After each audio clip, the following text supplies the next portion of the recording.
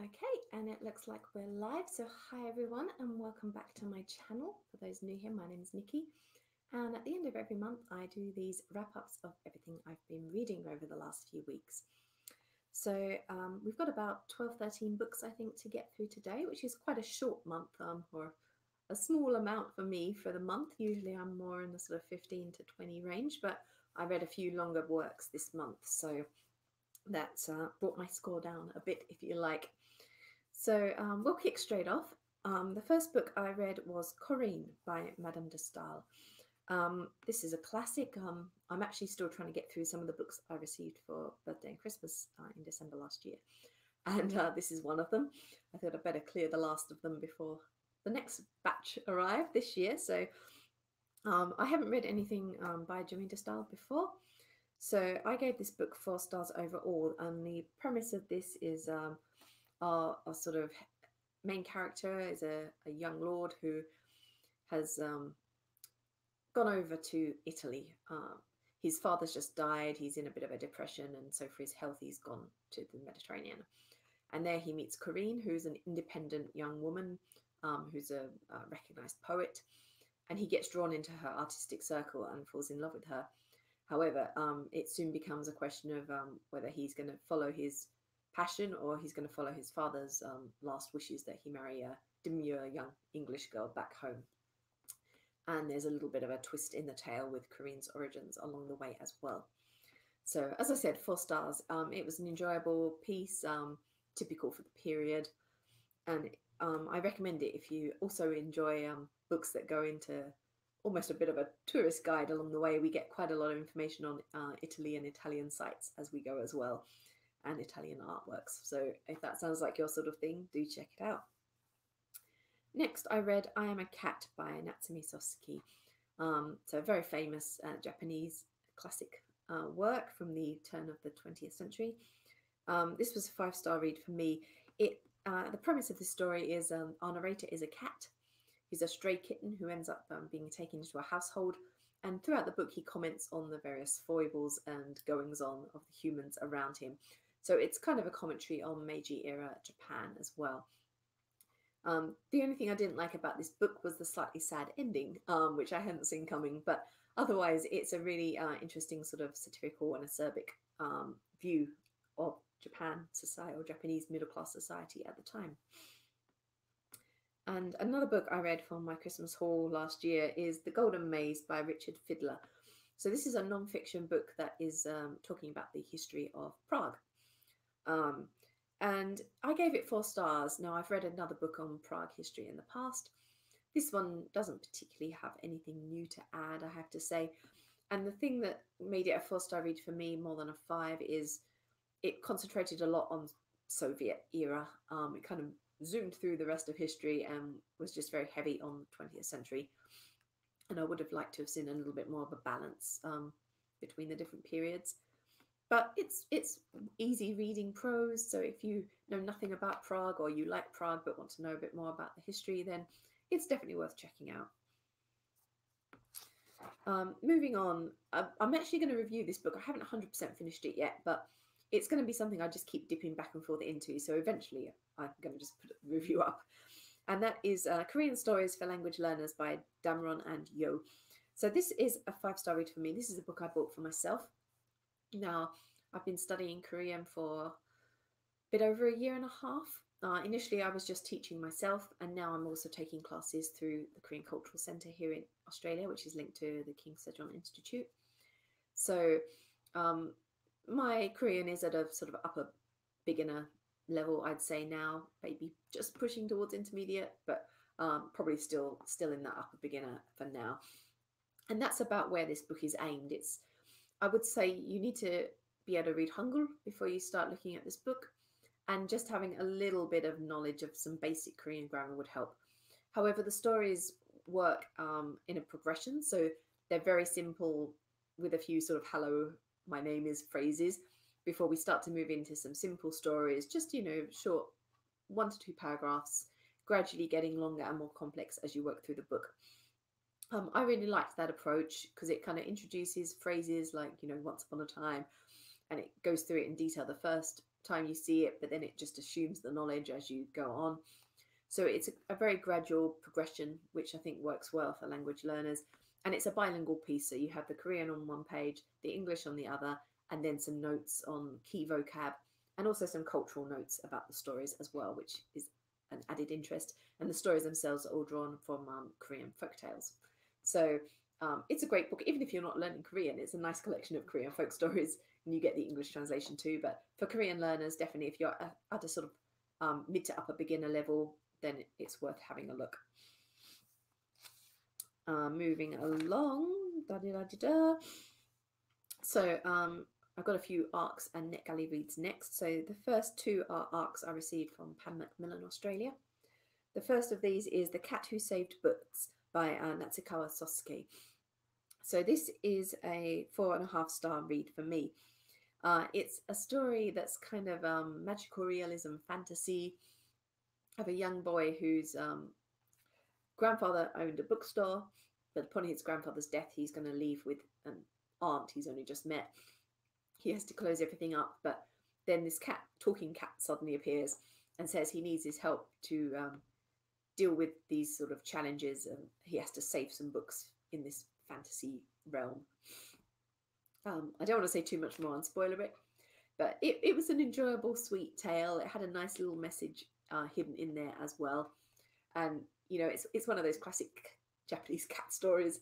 So if you like Japanese cat stories with a bit of fantasy and a little bit of a message along the way, do check out The Cat Who Saved Books. I'm sorry, I'm sniffing away here because naturally all morning my nose has been fine, and as soon as I start filming, my nose starts running. Apologies. The next book I read was non-fiction.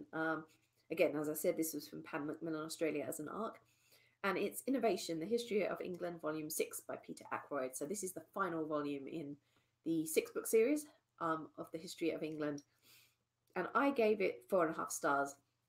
Look, if you've heard some of my other reviews, you'll know I've really enjoyed this series. I like Peter Ackroyd's writing style a lot. He did the awesome London biography some years ago. And this has been a really good series.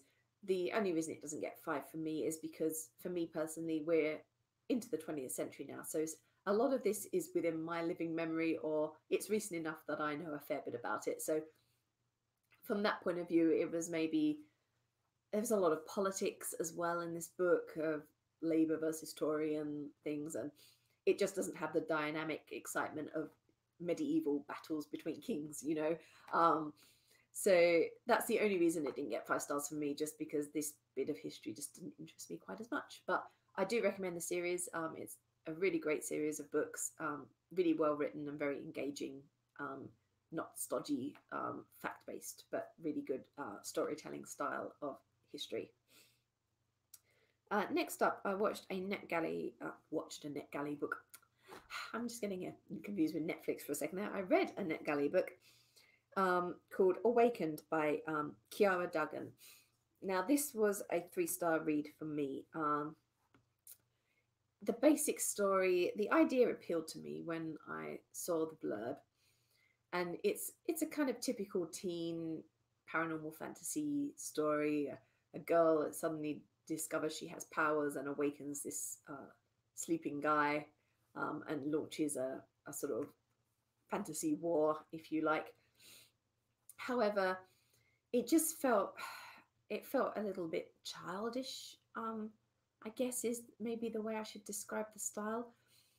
And I think what I mentioned actually in my text review of this book, and this is one I read way back a few weeks ago, so it feels like ages ago to me, but I think I mentioned the Vampire Diaries, and as a youth, as early teen, I think I read the Vampire Diaries when I was about 11 or 12, something like that, and I loved them. But then I went back to the books as an adult and reread them around the time the series was on and things, and I was really disappointed because I was like, oh, the writing's not that great, and I don't know why I love these books so much, because it's just like cringeworthy, some of it. And it was kind of that feeling that I got from this book as well. It was all very tropey and staid, and you knew what was going to happen way before it happened. There was kind of a lot of insta love going on with the two main characters, and so, you know, it had a good plot idea, and it will appeal to readers, but I think it will appeal to young teens around the sort of 11, 12 years old. It's not one that I think translates well for an adult market, unlike some YAs, which can be easily read whether you're a teen or an adult. So if you're a teen, a young teen, probably a young teen girl, go ahead, you'll probably love it. But if you're an adult who enjoys reading YA, this is probably not one that's for you. The next book I read was an ARC I received from Harlequin, Australia, and it is Midnight in Everwood by M.A. Kuznair. Now, this is a sort of adult retelling of The Nutcracker. So if you're familiar with the story or the ballet, it's based on that. It takes the story and does its own thing with it, and you'll definitely, if you know the Nutcracker story, you'll recognise all the elements. But there are some twists and turns and things they change along the way. This was a 4.5-star read for me. Overall, I thought it worked really well. I liked the main character. I thought the adaptation of the storyline was good. The only thing that didn't quite work for me to give it 5 stars was the villain, who was a little bit two-dimensional and just sort of disappeared from the tale for a big bulk of the time as well, only to suddenly reappear at the end to be defeated. So that element for me just was a little bit lacking, but otherwise it was really enjoyable. And if you like the Nutcracker, it's definitely worth checking out. Going back to NetGalley, in fact, no, before we do that, I'll just mention the one non-NetGalley one, which was one I bought, which was volume 30 of Black Butler by Toboso Yana. Obviously, 5 stars from me. You know I love this series. I've been waiting for what feels like forever for volume 30, and now I shall probably have to wait for what feels like forever for volume 31. But yeah, it was great to get a bit of backstory on some of the secondary characters again in this volume, so very enjoyable. And finally, I'll end with 5 NetGalley reads. No, I lie, 4. Only got 4 to go. 4 NetGalley reads. The first of those was I Would Prefer Not To by Herman Melville. So this is a collection of short stories by Herman Melville. All I'd read of Melville before was Moby Dick, which I'm not a huge fan of, but I wanted to give him another chance and try some of his short stories. And actually, this was a 4-star read for me. It was a really interesting collection of tales. In particular, the title piece, I Would Prefer Not To.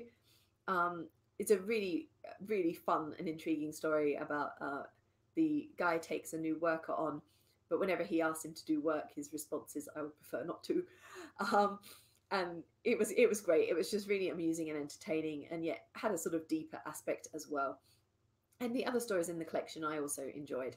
So if you maybe have read Moby Dick and either love it, definitely read this collection, or if like me, you've maybe read Moby Dick, but you're a bit, yeah, could take it or leave it, then it's worth checking out this collection just to see a different side of this author's style. The next one I read was Plague Birds by Jason Sandford. And this is a sort of sci-fi fantasy piece. And I gave it 4 stars. I thought the premise was really entertaining. It worked super well. I was intrigued by the story. And when it first started, I was absolutely gripped by the characters and what was going on and the world building that was very nicely handled, with information fed to us gradually as the story progressed. However, I didn't kind of feel captivated by the latter part of the story, which is why I only got 4 stars for me and not 5. But definitely, as something different and fresh and an interesting idea, Plague Birds is worth reading. The Plague Birds, perhaps I don't want to give too much of the story away, but I can say that the Plague Birds are people who are bonded with an AI, and their job is to go around and assess guilt, basically judge people. So they travel around, and if someone's done something wrong, the Plague Bird will judge them and exact necessary vengeance, whether that's death or some kind of dismemberment of some sort, or depending on the severity of the case. And our main female character, ends up becoming a plague bird. I can't even speak now. Plague bird, and gets caught up in this sort of greater mystery that's going on, because plague birds are being attacked by this strange force who shouldn't have the skill to attack and kill them, but does. So I can't really say more than that, but that's the premise of the story. And as I said, it was a really great and fresh idea, even if I didn't love the way the story developed towards the end. Next up, I read A Study in Spandex by Hal Bodner. So this is a follow-up to Fabulous in Tights, which was the first book. So this is a gay romance fantasy superhero story. This got 4 stars for me as well. This book is a lot darker than the first story, so it picks up where book 1 left off. And I mean, it's very realistic in many ways because our character is dealing with the loss of someone dear to him from book 1, and so it's a very dark, emotional story in that respect.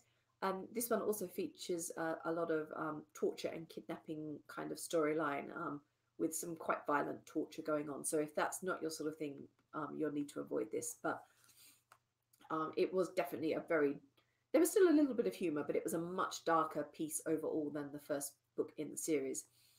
However, there were some great new side characters introduced who I really loved, and I'm interested to see how the story will now develop in a 3rd book. I'm quite keen to see which way the author's going to take things, having been so dark in this one. And that brings us to the last book for the month, which was Present Tense Machine by Gunnhild Oyehaug. And this is a book I gave 3.5 stars to. The premise of this story is a mother is watching her daughter play on the bike in the yard one day and reading a book. And as she reads one of the words, she mispronounces it. And in that moment, a parallel universe opens up. And in this world, her daughter disappears and is no longer even remembered that she was there. And so there's 2 parallel worlds going on, and we kind of move in between them throughout the story. I really loved the premise, the idea that language could, one mispronounced word could bring about a parallel universe. And I've probably brought about several in this video as I've fumbled over words as well. So there you go. But overall, I just never invested in the characters, I think is the problem. We were kept at this kind of remoteness from them, and I wondered if in some ways if that's intentional, because the characters themselves, both of them in their parallel worlds, the mother and the daughter, feel this disconnect and like something's wrong somewhere in their world, but they don't know what it is.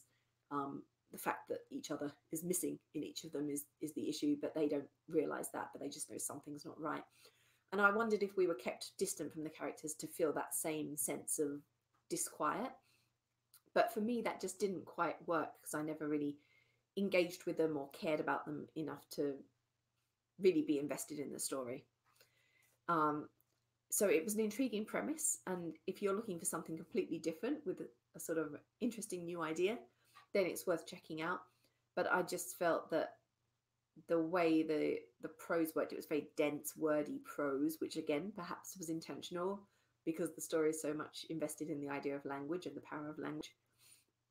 But I never really got caught up in the story that I could turn my brain off and just enjoy what was happening, if you see what I mean. So that brings us to the end. My voice is going and my nose is running now. So it's quite good that we've reached the end at this point. As I did announce in my TV and film wrap-up vlog just a minute ago, though, I will just say here too that I am considering stopping this series of vlogs at the end of the year. I film these at the end of every month, and I don't get, well, if I'm lucky if I get 1 or 2 watches. Sometimes it's 0, and generally it's under 5. So it's a lot of effort for me to go to film these if no one's interested in watching them. So I'm thinking that unless I suddenly get a huge viewer uptake in the next few months, I'm going to stop these. And obviously I still share all my book reviews on my vlogs, on my blog, sorry, so you can find them there. I share them on Twitter and I share them on Instagram. So I'll still be doing the book reviews, and with the TV and film, I'm considering also sharing those on 1 or more of those medium as well. But I am considering stopping doing these vlogs. So I will still be on YouTube next year, but I'm definitely scaling back my YouTube content in 2022, and I will give a more sort of detailed announcement about that at the end of December. But just to give you the heads up that there's potentially only going to be 3 more months of these book and film wrap-up vlogs. So I will end there. I will be back in October with a few of my pre-scheduled vlogs, my language learning vlog that I will be coming in the middle of the month as a live stream, and of course again at the end of the month with these wrap-ups. So I will see you all again very soon. Bye for now, everyone.